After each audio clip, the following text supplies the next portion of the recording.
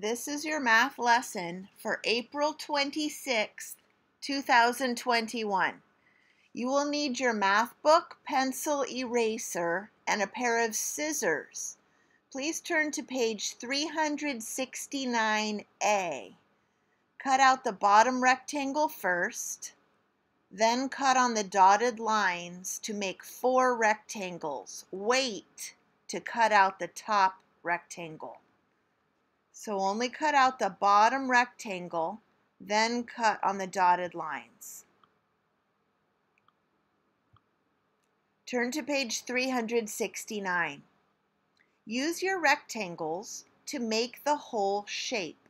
Count the equal parts. What unit fraction of the whole shape is one of the rectangles?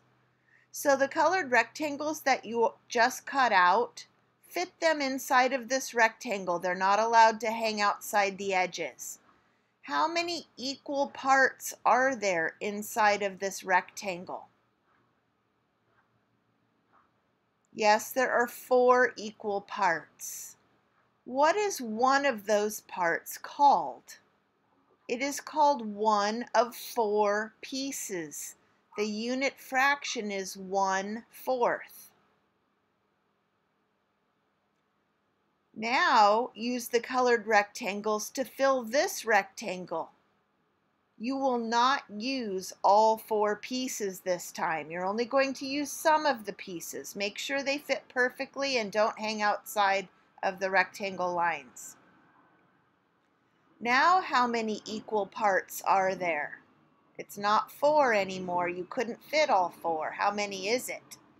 So the unit fraction is 1 over the number that's in here. One of the blank pieces is 1 blank. And the bottom rectangle. Fill this with colored rectangles that you cut out. You will not use all 4 of them. You'll only use some of them. Make sure they don't hang outside of the black lines. How many parts did you use to fill this? It's not 4 equal parts anymore. How many is it? The unit fraction is 1 of the parts that you used to fill this. 1 over what? What was the total number of parts? That goes on the bottom. If you're not sure what I'm talking about yet, wait for class today and I'll talk to you about it. We'll work on it together, but do your best and try, because you can always erase it during class if you find out that you misunderstood. Turn to page 370. Explore unit fractions continued. Use your triangles from page 369A to make a whole shape like the model shown. So now they do want you to go back and cut out the top rectangle, then cut on all of the dotted lines, and you'll have a whole bunch of triangles. And they want you to make this shape on your table. It's not going to fit on your book. You'll just make it on the table. Now, how many equal parts are inside of this whole shape? Write the total number of equal parts. The blue triangle is what part of the whole shape? It's 1 over the total number of pieces. It's 1 blank. Write the fraction in here, and if you don't know what I'm talking about, we'll fix it in class, but do what you can in pencil and we can always erase. Number 5, there are blank equal parts in the whole shape, so make it on the table with your shapes. Count all the equal parts and write the number. The blue triangle is just one of those parts. 1 over, what was the total?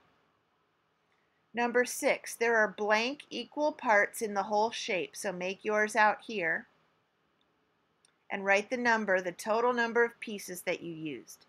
The blue triangle is 1 blank of the whole shape. 1 over what? How many total pieces are there? Number 7, there are blank equal parts in the whole shape. The blue triangle is one blank of the whole shape. There are blank equal parts in the whole shape. The blue triangle is,